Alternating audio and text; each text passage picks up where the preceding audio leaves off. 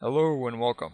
Recently, as you may be able to tell here, I've been experimenting with water, and as a result of that experimentation, I've found a few interesting ways to transport items and other entities, but mostly items, horizontally through your Minecraft space without needing to resort to doing the whole 8 blocks of water and then a step down and then another 8 blocks, etc. So that's what we're going to be taking a look at today.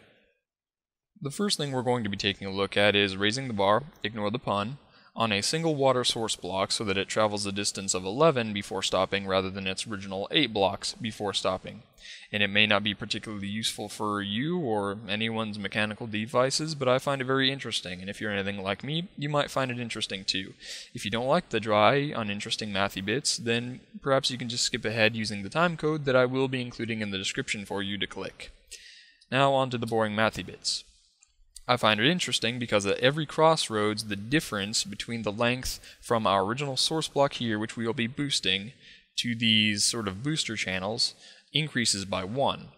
And so we have them all marked out, all of our source blocks, with diamond blocks, except for the last lazuli block, because it doesn't really serve the purpose that all the others do.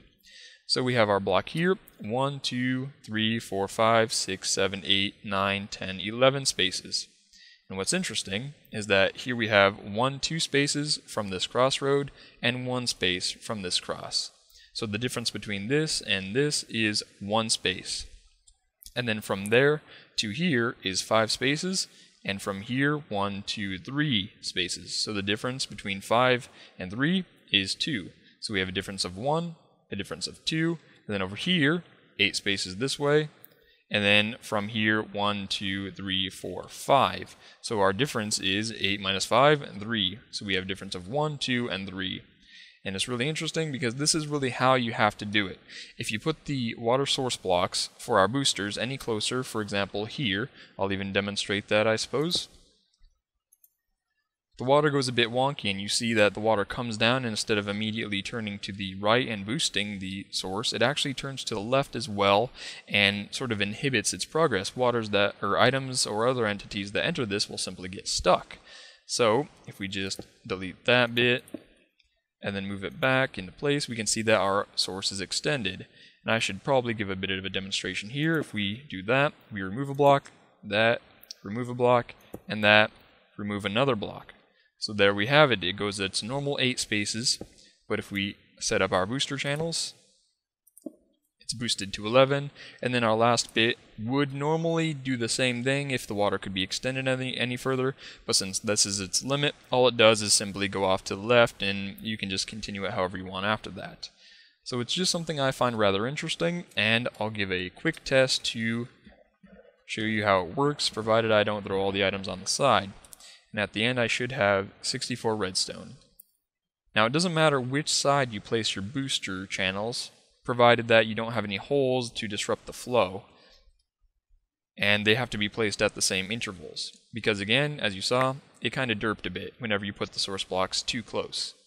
And the same thing occurs if you put them at odd intervals as well. So there you have it, 64 redstone, and we can move on now. Now there are ways to make items and other entities move indefinitely through water without needing to resort to the traditional step down method where you go 8 spaces, step down, and then continue it until you reach your destination, or without using pistons and redstone bits, although that is very interesting I find as well. Now, one way to do that is to use a diagonal strip of water sources with each source separated by 2 signs, one on each side. I've chosen signs around the edge because they're awesome, not many other reasons. And it's great for things like boats, but not so great for things like items, and I'll show you why. And that's because if your items are appropriately compressed, some of them will usually get stuck. So you'll see here we got a couple bits of redstone that are getting stuck there, and in the end we don't have our full amount going to our detector at the end with a little indicator light. We've missed 7. We've lost 7 in a total of just, I don't know, 10, 15 or so. So it's not particularly good for items. However, I found it's useful at least in single player, maybe not in SMP where boats are extremely fragile, but I found it useful for boats, because you can set a boat down on the original source, and it'll stay there permanently until you get in, and then it'll immediately take off. Kinda weird, but I like it. And then it'll smash, of course, if you have something in the way. But there you go. Not very good for SMP if you have a lot of things in the way, and maybe boats will act differently in SMP and it may not work regardless, but it's rather interesting. And of course, if you want to go straight, the same thing works, just with the sign directly in front instead of off to the side, and you can jump in and it immediately takes off. Really great, but again, boats are fragile in SMP, so you may not want to try it. Now, if you want to transport items, it's a little bit of a different story. Undoubtedly, the best way to transport items in single player or multiplayer is to use ice with some water streams above it, and you can use signs to separate the water streams, or you can simply place a hole down, place the water, and then fill in the hole until it gets to the end. That'll make sure it stays straight and doesn't interfere with the rest of your channels. Now, if we throw some items in the side here, we can see it goes really fast, but what if you don't have access to ice? That's a problem we're going to be solving. So what I've devised is a snaking channel system which basically compresses items as they reach transitions. So we have a water stream here, and once it reaches its maximum length, it gets a bit of a point going to it. And that point is used to transition the items in a diagonal manner until we get to the next transition, which will have them transition diagonally again. And you can go whatever direction you want, but I chose to make it a sort of snake pattern to keep the channel more straight. Now, the problem that we have to solve is the items getting stuck like we showed back there, and we can compress the items by simply placing some fences on the sides at intervals. So the problem with using normal blocks to compress items along the sides is that if we were to place a block here, then throw items in like this, the point is gone. It will go directly straight now and get stuck right there. And the same thing would happen anywhere along our transitions, and if we were to put a fence here and here, it would be the same as doing that, and items would be completely stuck. But luckily, because fences don't obstruct water above them, however they do obstruct items that flow through that water above them, we can use them, at least in the current version, to block items and compress them into a nice fine line so that they transition smoothly.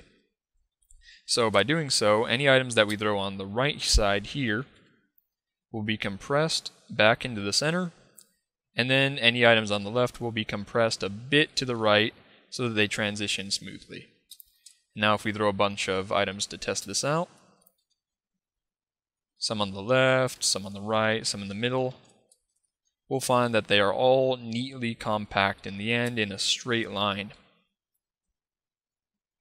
And they seem to transition nicely. So there you go. Once they get to this one, they are compressed on the left this time, rather than the right, and then they're compressed on the right. Then they continue to flow down until they reach their destination, at which point I should have 64 redstone back. Fairly simple detection system with a nice indicator, using pressure plate and a couple lamps. And there you go, 64 redstone. Completely straight, with a little bit of a bend to it, but the actual item flow is fairly straight. And it should save a bit of space since you don't have to go down your levels. The only problem is to make sure that you have one level below for your fences to sit up appropriately, and make sure that your fences are actually surrounded by solid blocks. Otherwise, they'll have the corners available for items to fall through, and you don't want that. So that should be about it. I'm sorry this video took too long to post, but it turns out Persona 3 is a vortex of life suck, super magical that not even light can escape. And I will see you next time.